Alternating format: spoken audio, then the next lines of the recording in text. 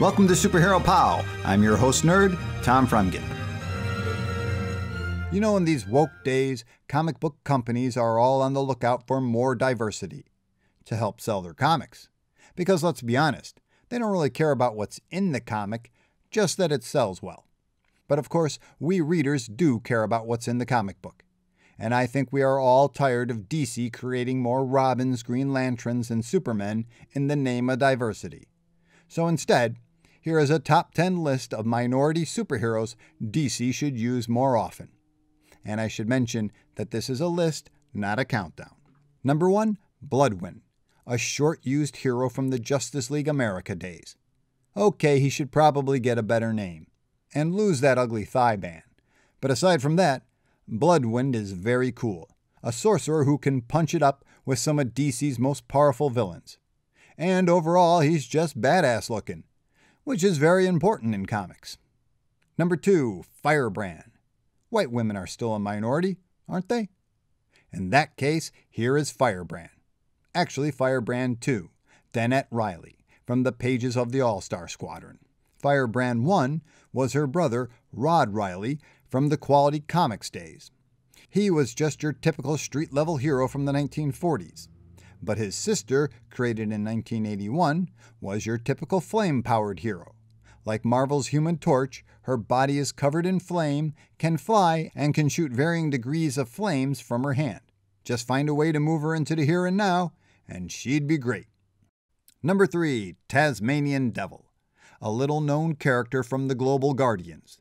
In the late 80s, he became a supporting member of the Justice League International, stationed in his home country, Australia. Eventually, he was revealed as gay, and I don't think you can call it a retcon, because he barely had any appearances before coming out. I don't know, 3 or 4? But like Marvel's Sasquatch, Hugh Dawkins grows in size, gets covered in fur, and becomes a world-class powerhouse. So, more of him, please. Number 4, Onyx. A reformed League of Assassins member, Onyx is a world-class martial artist, briefly appearing in Green Arrow's Detective Comics backup series. Of course, more recent writers have turned her into a mess, so I say, get her back in this suit and let her kick some ninja ass. Please. Number 5, Amazing Man. Created in the 1980s for the 1940s superhero team, the All-Star Squadron. He's basically a heroic version of Marvel's Absorbing Man. His body can become whatever he touches. Now, DC has brought out his descendants with Amazing Man 2 and Amazing Man 3, but enough of the clown show. Just get Will Everett in the here and now and let the good times roll. Number 6, Celsius, a former leader of the so-called New Doom Patrol. Arani Calder was one tough chick. And if there is a minority in superhero minorities, it's Indian females. So it's a crime that DC doesn't give this cool character more respect. Because not only is she a badass martial artist, she also has the ability to shoot burning flames and freezing cold from her hands. Of course, more recently, she has been maligned by other writers. But cut the crap, DC. The world needs this hero. Number 7, Wildcat. Actually, Wildcat 2, one-time member of Infinity Inc. You see, Mexican-American Yolanda Montez was the successor to the original Wildcat, Ted Grant, except she had big cat powers. But of course, DC decided to kill her in a lame way, and then went on to create an even lamer Wildcat successor. So DC, please just stop it and bring Yolanda back. It will be a win for everyone. Number 8, Tsunami. Again, another character from the pages of the All-Star Squadron.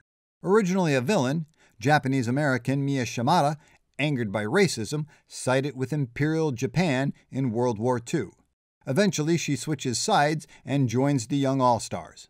Like Aquaman's wife Mira, Mia is extremely tough, can breathe underwater, and can control water, to the point of creating, you guessed it, tsunamis. Or tidal waves if you prefer. And if for any other reason, she's an Asian superhero who isn't a martial artist or have light-based powers. So let's see more of her. Number 9, Tempest. No, not Aqualad Tempest, the original Tempest from the new Doom Patrol. The guy who can create kinetic energy to either blast something into pieces or fly through the air. Joshua Clay needs to become a respected hero in the DCU, not a doormat for any writer looking to prove the importance of their new supervillain. So get on it, DC. And number 10, Flying Fox. An actual Native American superhero. Come on now.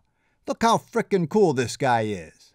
Another member of the short-lived Young All-Stars. This unnamed shaman can philosophize and cast spells with the best of them. And nobody really cares how you bring these cool and fun characters into the present day, so just do it and make everyone happy. Okay, DC?